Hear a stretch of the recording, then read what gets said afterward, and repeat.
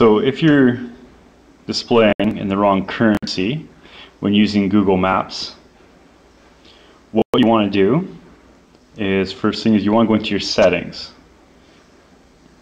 My settings are right here. And then you want to go to the installed apps.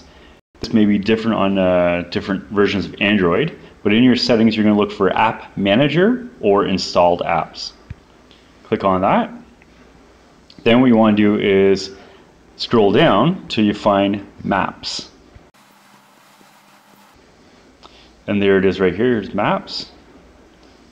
And what you want to do is click on that. First thing you want to do is force stop it. Yes. Once it's stopped, you want to clear the data right here. Clear the data. So go ahead and clear that. Okay. If your cache says it still has cache in it, go ahead and clear that too. You want to clear both of them. And then you can close this out. You can go back into Maps.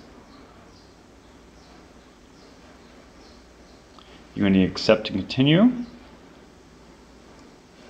And we're going to do a hotel search.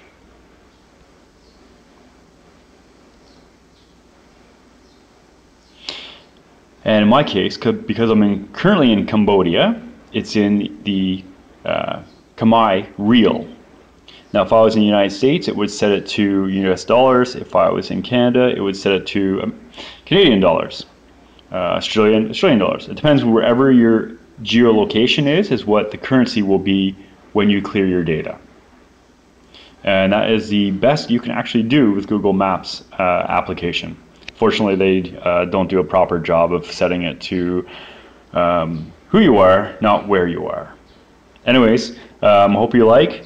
Don't forget to subscribe and give me a thumbs up. Thanks, everyone.